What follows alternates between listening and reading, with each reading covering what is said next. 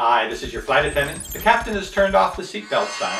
Please feel free to move about the cabin and punch in the head the guy with the knee defenders in seat 14B. That was Paris, the Epic review guy that reviewed the knee defender nearly a year ago. Now it's making national headlines. After recent fights mid-air, the gadget is holding its ground.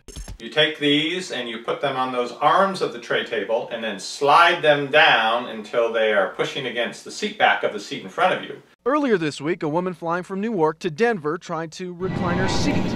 The guy behind her was using the knee defender. So when she couldn't recline, let's just say she wasn't too happy. In fact, she chucked her water at the guy, which then started a brawl, diverted the entire plane, and started a wave of controversy that's sweeping across the country. The knee defender, what do you think? I don't think I would like it too much. I would want to be able to lean back. You have to see it in action and see what it was like. Have you heard of the knee defender? No.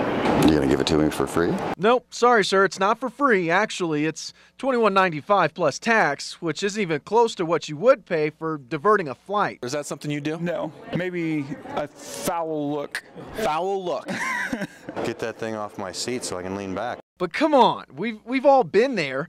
4-hour flight, tray table jammed into your knees, bruises. The knee defender doesn't sound so bad, does it? Huh. What do you think about that? That's kind of cool. Are you into it? I just might be, yeah. Give me a website. From the Casper and Trona County International Airport, I'm Xavier Walton, K2 News.